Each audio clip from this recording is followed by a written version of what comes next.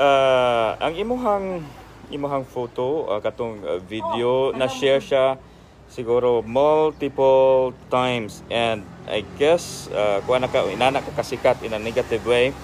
Unsay kuan nimo sa mga netizens nga ni share ma'am? Okay.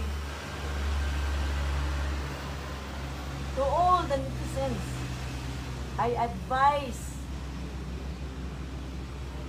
I strongly advise to all the netizens who are in social media, be responsible of using your social media, in your Facebook, IG, whatever. Be responsible because we have a law and it's not joke. There is a prosecution.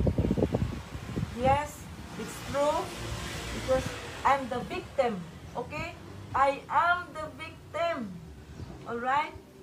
So I strongly advise you netizens who are listening now, be responsible of using your social media if you don't want trouble, because it's real, there is law, and you will be prosecuted. Trust me.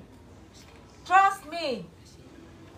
So imuhang ikiha gyud o apil. Yes, I have to pursue. So you will learn your lessons. Apil ang nag-share ma'am? Yes, if possible. Silang tanan.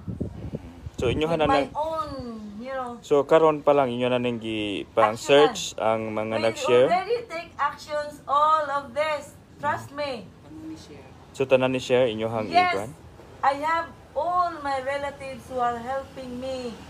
We are just silent and quiet, you know, because we are not exercising this social media thing.